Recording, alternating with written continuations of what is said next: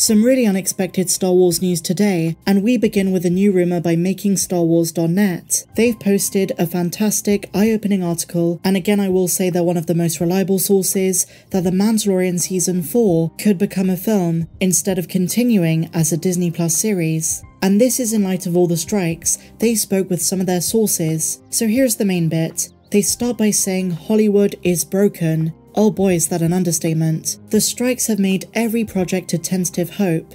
People are playing dirty, so Jason at Making Star Wars says that this past week he had meetings with sources about the state of Lucasfilm. He knows people on the inside, and as you would expect, everything is in a liminal space at the moment. There's a lot of uncertainty, so when it comes to specific upcoming projects, a lot is up in the air, no one knows. They say anyone who pretends they know what is going on is probably too confident in their analysis. But they're saying when it comes to Kathleen Kennedy, Dave Filoni, Jon Favreau, there is a plan in place they may or may not use. It's really up to them if they decide to do it. And this idea has been floating around, that Season 4 of The Mandalorian might not be a Disney Plus show.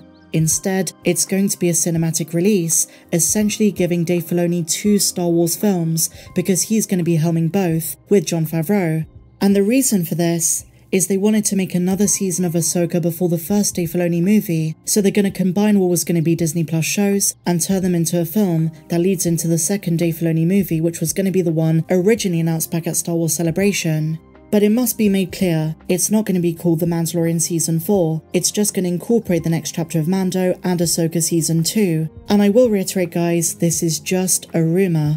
They go on to say as the strikes continue, the chances of Mando 4, Ahsoka 2, and possibly a Book of Boba Fett Season 2 are looking less likely for the future, because this strike is for the long haul. And even after the strikes and in spite of them, Disney's funding priorities are going to change. Bob Iger wants to make more Star Wars films and less Disney Plus shows. And as they say in this article, it's going to take a Christmas miracle. But Disney is prioritizing theatrical releases for Star Wars going forward, and so Mando Season 4 and Ahsoka Season 2 will be combined into one film. I think it makes a lot of sense, but again, it's so hard to tell at this stage. I think it's time now to bring Mando to the big screen. Grogu always sells, we loved in Djarin, they've set up a bigger story, and instead of diluting it with more seasons on Disney Plus, a film could be a good option. What are your thoughts? Share them down below.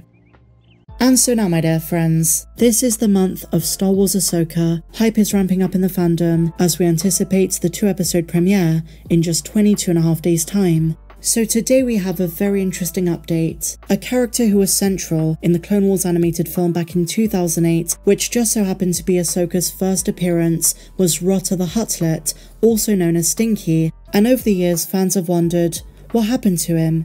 Where is he during the New Republic era, after Jabba died? Well, today, my dear friends, we have something of an answer. On July the 26th, so just a mere few days ago, Star Wars canon acknowledged him once again in a comic, Hyperspace Story 6. And Rotta is a bit older, but before we get too excited, while Rotta is older in these comics, in terms of Hutt years, he is still a baby, and this takes place before A New Hope, because the story is from the point of view of Greedo, how Greedo started working for Jabba. It's a tale of romance, it's a tale of betrayal, you've even got a Wookiee in there. And Rotta appears on the final page because the Wookiee toymaker and Greedo look after him. They tell the story of how Greedo was forever indebted to Jabba the Hutt. He lost his life to Han Solo in episode 4, but the comics are exploring earlier periods of Greedo's life. There was a moment back in 2017 where Star Wars fans thought they got a glimpse of Jabba the Hutt's son alive during the New Republic, an interaction with Cobb Vanth, but this Hutt was called Borgo,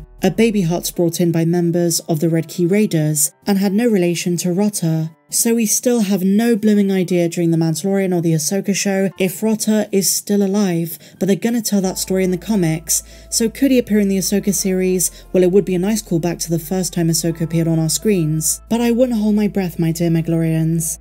In other Star Wars news, the other day it was great to hear that Lando is still in the cards, and it's now going to be written by the Glover brothers, Donald and Steven. Justin Simien is no longer on the project. He already wrote scripts, and as recently as just last week, he thought he was still involved in the project, but it turns out he's not. Variety released the news as well as Above the Line, but now some insane news regarding this story. Justin Simien was not told by Lucasfilm he was fired. He found out on Instagram. Here is the headline. Lucasfilm just fired a Star Wars Disney Plus showrunner in a brutal way. Brutal is a very accurate term, anything else is an understatement. Here's what they say. It is no secret that Star Wars has struggled to maintain connections with its creatives in recent years, with more than a dozen major names having left the projects. Cancelled and postponed shows and movies seem to be Lucasfilm's trademark at this point, whether it's Disney and Lucasfilm moving in a new direction, or the creatives themselves leaving their work behind. The franchise has not had an easy time. News recently broke that at some point before the WJ strike began in May,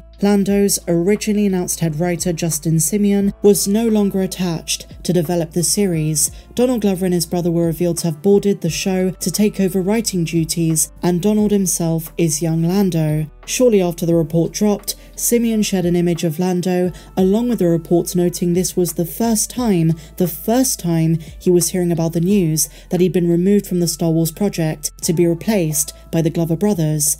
Now, while he was happy for them, there was definitely sadness and anger behind his words. He said, quote, "Donald is a national treasure, glad he and Steven get to carry the character forward their way." This also comes after Simien revealed in an interview he had no updates since 2020, when the show was first announced on Disney Investor Day. And he even told The Hollywood Reporter in an interview published on July 27th that he was still attached and had hopes that it was going forward. But he did say he didn't know, and he laughed about it, but he had every intention to continue the project when Lucasfilm gave the green light, and he genuinely believed this was going to be his project going forward, so this may have come as a huge shock. It all happened the same day, him saying he was still attached, and subsequently just a few hours later, finding out the Glover brothers were attached instead. Justin Simien finished by saying this, "I haven't investigated further, but I'm not an idiot. I'm not alone in that experience." And many creators have called out Lucasfilm and Disney for this kind of behavior in the past,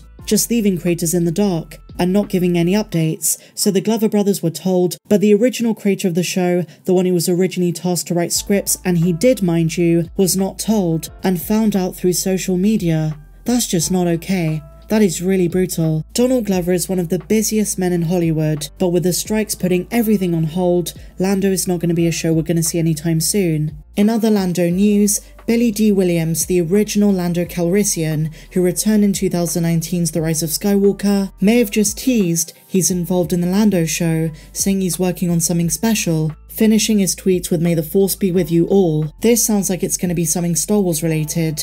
And so finally, 2 fantastic Mando-verse Lego sets have now been revealed. This is still in the rumour phase, but very exciting, and comes from brickfanatics.com, who tend to get things right. The first one is a Skeleton Crew ship, the ship that we saw in the earliest concept art for the series. This comes out on January the 1st, and the second set is Grogu's escape, with Keller and Beck from Mando Season 3.